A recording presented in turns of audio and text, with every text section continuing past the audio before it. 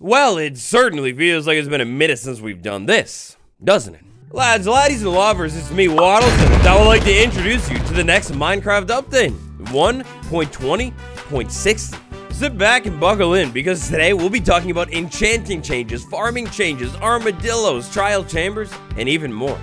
This right here is everything in 1.20.60 that you need to know. Beginning with a little bit of love, because you see, when a plant and a snow layer meet, sometimes if conditions are just right and they're happy enough, they may conjoin together in a process called snow logging. Oh, it's beautiful. Over here, this stunning snowy landscape for this one, snow logging is now going to work better than ever before. At world generation, with all valid plants, a single snow layer will now be placed at the bottom of them, and making a snowy survival spawn make way more sense than ever before. Now, if it feels like this update began development about 1 million years ago, well, you're pretty much spot on with that one, because the very first 1.20.60 preview dropped all the way back in November of 2023. We're going to be diving into a big range of different kinds of updates. However, many of the updates inside of this update might go a little bit more under the radar.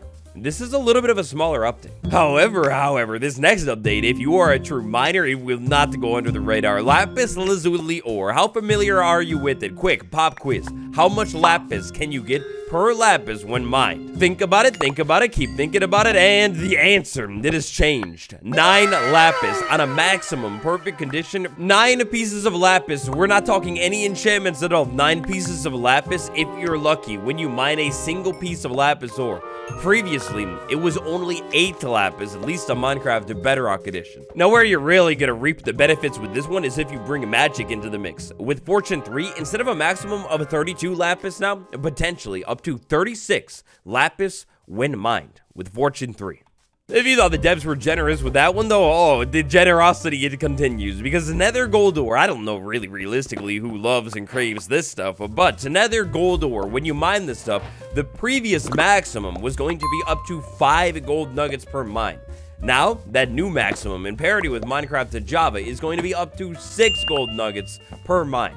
If you're a connoisseur of the Fortune enchantment, with Nether Gold Ore, your new maximum is now going to be all the way up to 24. Bumped up from 20. You know, a moment of honesty, but the Wither Rose, this thing was added in like, what, 1.14 or something on Java, but I still, to this day, always forget about it. It's such a cool item, but it's like, how you get it is almost too difficult. I feel like it should be changed. Hey, speaking of change, the like button. If you have not tapped the like button, go ahead and change that really quick. Leaving a like on these videos helps me know that you like them and you want to see them continue indefinitely forever. If you don't leave a like, yeah, well, that's fine. Maybe I'll just quit making videos next week. Anyways, the Wither Rose. Look at this right here. If you're familiar with the Rose, more familiar than me, then you would realize that maybe that's a little bit different. On Bedrock Edition, the Wither Rose acted way slower before. Now it's going to deal damage way faster. I think previously it would deal a tick of damage every like 2 seconds or something like that. As you can see here, that's happening like instantaneously now. Commands, they're beautiful. You can do so many things with them, including using this brand new HUD command. Hide different parts of your hotbar. So real quick, check this out. We got the hearts, we got the food, you know, everything like that. We're going to kick this off with HUD. Then we're going to set a target, which today is going to be me. After that, we can either reset things or we could hide things. If we type hide, then we get a list of different elements that could be invisible. For me today, I don't know, we'll say health, but do note real quick that you can hide other things too, like say the horse health or maybe the paper doll in the corner. But anyways, if we go ahead and say health, then run that command, just like that, I'm still in survival Minecraft, and oh, 100% you better believe it, we can still take damage for sure, but we just can't see our health. And even if we open the inventory, no health or nothing like that at all. When you're done hiding different random elements of the HUD, to reset things, it's very straightforward. HUD, target, reset, and you're right back to normal. As a Java main, I'm a little bit envious here. I can't lie. Our next stop of the day sends us back over to the main menu. As you know, over a long period of time, slowly but surely, bits and pieces of Minecraft's menu system, they've been flipped, revamped, enticed, and enchanted. The pieces of the menu that have now undergone this clean UI overhaul, it's increased in this update. Once you've created a world, if you go ahead and pause that world right here, and then go ahead and go to settings right there, it looks ancient. I always mess this up. Okay, however, back over on the main menu right here, if I say wanted to edit that world I'm recording in today, I tap that edit button. This screen is brand new, refreshed, and revamped. Yes, that's right. The Edit World screen has now got that clean, fresh, revamped menu UI stuff. It's all pretty self-explanatory. The menu is very intuitive and easy to understand, so, I mean, dive into it if you want, but I feel like this thing really doesn't need much explanation. I suppose if you were curious previously, we were looking at a screen that looked, you know, a little bit something like this. If it doesn't auto-select it by default, you might need to just enable it. There should be a button somewhere near the top where you can enable the brand new design. Ooh, enchantments! Unfortunately and tragically, I mean, what did you expect? There's not going to be a new enchantment in this update, but there are some big changes with the books. The first things first, we kick it off with our old friend. Clearly, as you can tell by looking at that book just straight up, that's going to be the Silk Touch enchantment. Previously, the Silk Touch book worked kind of like Silk Touch would. You would be able to walk up to certain things in the game and just Silk Touch them. One of the things that you would have been able to Silk Touch before was the bee nest, actually. You could walk up to it with a Silk Touch book, Silk Touch him, and you just get the thing. The same with this beehive item right there if bees were inside of it. Another weird Silk Touch thing comes into play when we take the Silk Touch book and mine frosted ice, or in other words, ice created by Frostwalker. You would get water sources, and it doesn't work like that anymore. The true sad one, though, the tragic loss of a life, one of the greatest sadness of all time. I can barely even find the words. It involves Fortune 3. A Fortune 3 book previously, when you, like, say, mine some crops or something, it would actually fortune those crops, and sadly, tragically, it's not working like that anymore.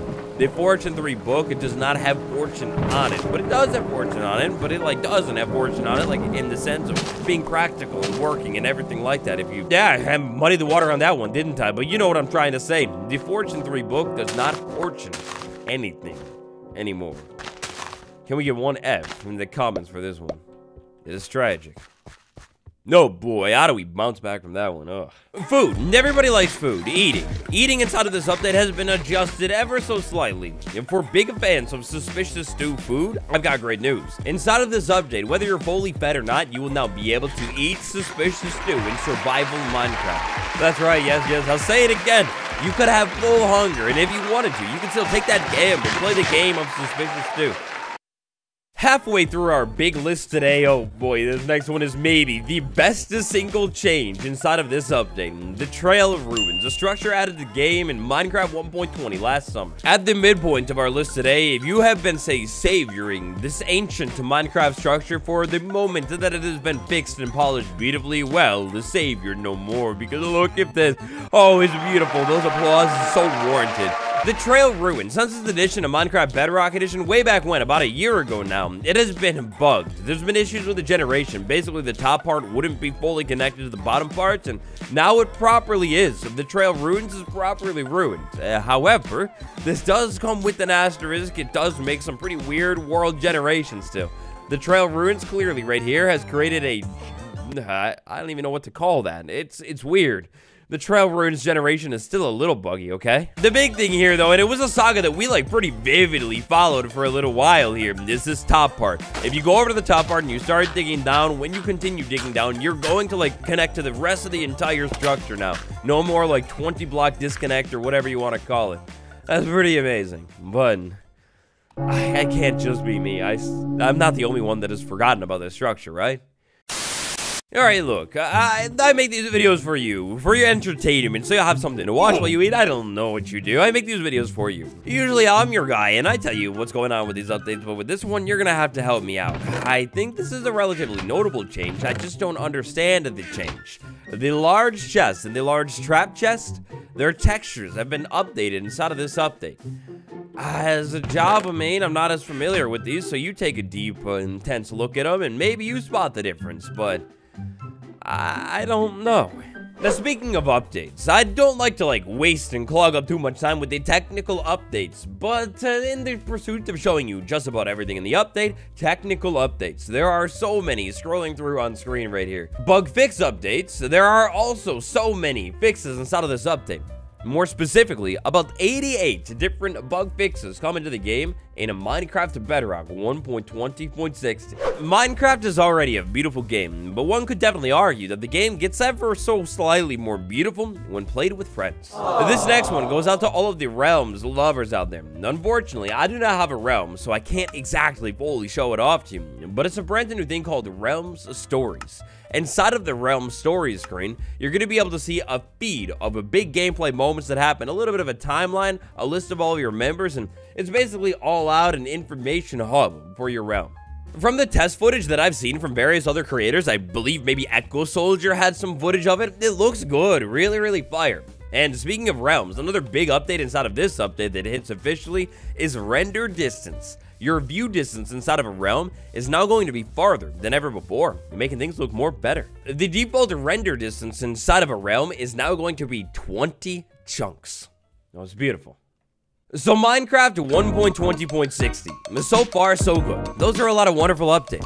This next chunk of updates that we'll be taking a look at are the experimental updates. That'll mean when creating a world inside of this update, if you want to dive into any of these next updates, you may need to slide into the experiments tab and actually enable some of this stuff.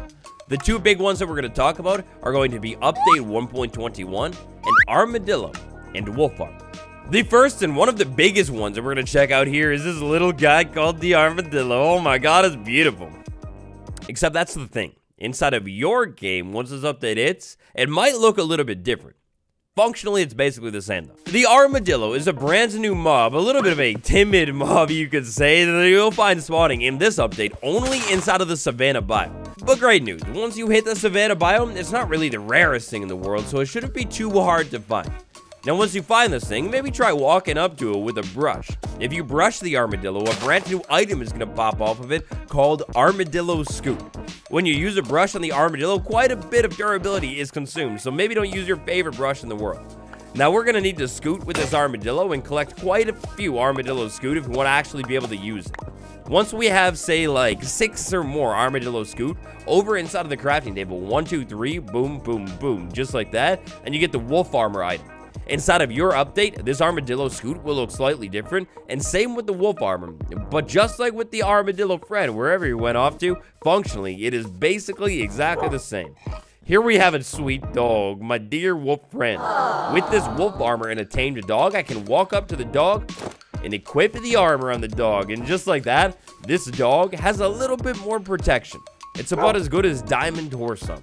The next time you're out inside of your world adventuring with your sweet doggo and something tragic happens, if it has the armor on, hopefully it'll be safe.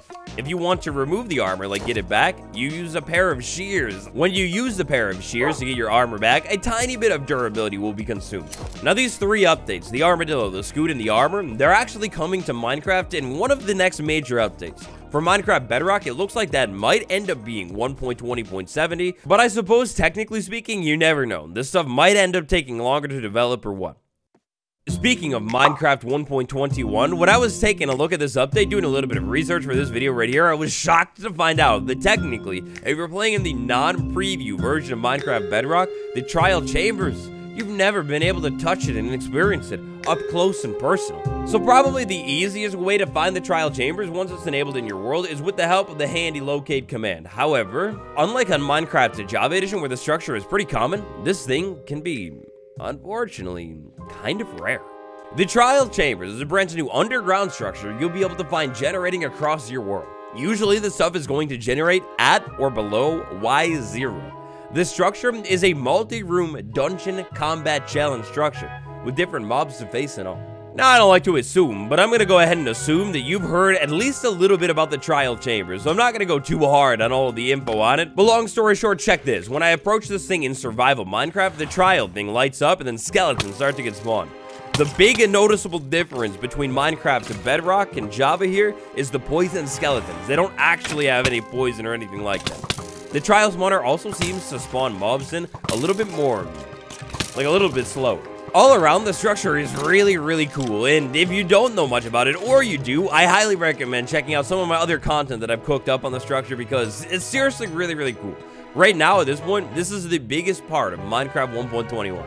Now, alongside the brand new structure, to pull all of this off, we've got a brand new block called the Trial Spawner. You're definitely not going to be able to get this thing in survival Minecraft. Instead, you'll just find it inside of this structure right here. We're looking at 3 different categories of different types of mobs that can come from each trial spawner. Every single trial chamber will pick 1 mob from each category. So say stray, silverfish, and maybe husk. How it works here is pretty straightforward. When you find this thing inside of the structure, it'll be just kind of chilling here and not really doing too much. However, once you approach the thing in survival Minecraft and get close enough, it kind of lights up like that and the mobs begin to spawn. Now, speaking of mobs, we got another type of trial spawner called the Breeze trial spawner. The Breeze is Minecraft's newest mob coming to the game in 1.21. It's a dangerous mob. It likes to spit out wind balls. It's kind of scary. It doesn't have that much health though, so a little bit of good news there. The Breeze right now, it's only going to be found inside of the trial chamber structure. A little bit of technique and strategy talk with the Breeze to charge the thing and overwhelm it by spamming your sword. Get this thing into a corner and it's really not going to be bad of a fight. With the Breeze, when it comes to this mob, it doesn't really deal very much damage either. So it really shouldn't be the worst thing in the world. The skeletons are probably worse. And last but not least, where I want to wrap things up today is with a brand new mysterious item called the Trial Key. For today, let's play a little game. We'll leave it on a cliffhanger. What in the world could it do? Oh wait, perhaps this video tells you what it could do, but not yet. Ah, interesting. Check it. Check it right now, because for today, friends, that is it. Minecraft 1.20.60, the next big update. Check it out and enjoy it. I truly can't believe it, looking back at it and how much development kind of went into this update. Oh, it's crazy. It's been a long journey. It's exciting to see it finally out. Out of everything that we checked out, what is your single favorite feature? You let me know down below. Tap a like and subscribe if you haven't yet. And for extra content occasionally, become a channel member. Tap the join button. For early guide episodes, patron guide. Speaking of patrons, a huge thank you to my patrons: Archangel, Ground Crazy May, Medical Boomstick, Swoopy Louvers, Unipork, Bill W, Tanner B, Austin V, Andrew H, and Gabriel Y. Thank you all so much for watching. It's been me, Waddles. I'll see you tomorrow. Goodbye.